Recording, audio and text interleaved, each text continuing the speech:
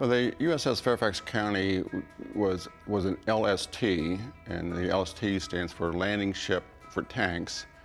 The original LSTs were actually designed during World War II, but then they were redesigned in the late 60s. The Fairfax County was one of 20 LSTs of the new design, and back then all the LSTs were named after United States counties that had a county seat with the same name. It was considered an amphibious assault ship, and what that means is that we were designed to carry Marines and other amphibious assault equipment, tanks, jeeps, trucks, other equipment, and we would go right up to the beach, and we would, in fact, open the doors, so to speak. We had a big ramp that the tanks and the jeeps would go up the ramp out of the ship, then down onto the beach. Now, it did have a landing pad on the back, but that was for the helicopters. And it could carry or hold almost any size helicopter, even those huge ones. Well, we didn't have a helicopter that actually stayed on the ship, but a helicopter would be leaving, say, a local aircraft carrier or some other place, and it would drop off supplies. It would drop off mail, say, once a week. If somebody got sick, a helicopter would come to pick them up.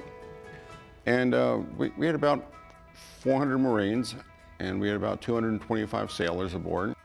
During my time on the Fairfax County, I was an engineman. We went through the Panama Canal a couple times. We crossed the Atlantic Ocean a lot. One time, one of my first cruises that we went across the ocean, we actually went north of the Arctic Circle. Spent a lot of time in the Caribbean. We actually went to Cuba, spent some time in Guantanamo Bay. The life aboard ship, especially when you're out at sea, it's 24 hours a day. I'd have to stand watch from 4 in the morning to 8 in the morning.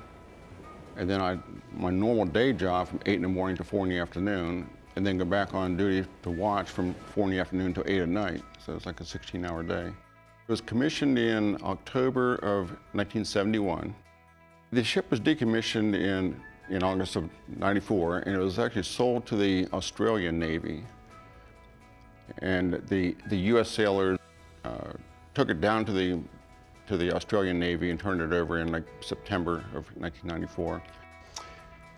I think the bell was more of a ceremonial thing, that whenever the captain would come aboard or when the captain would leave, they would ring the bell, just as a ceremonial thing.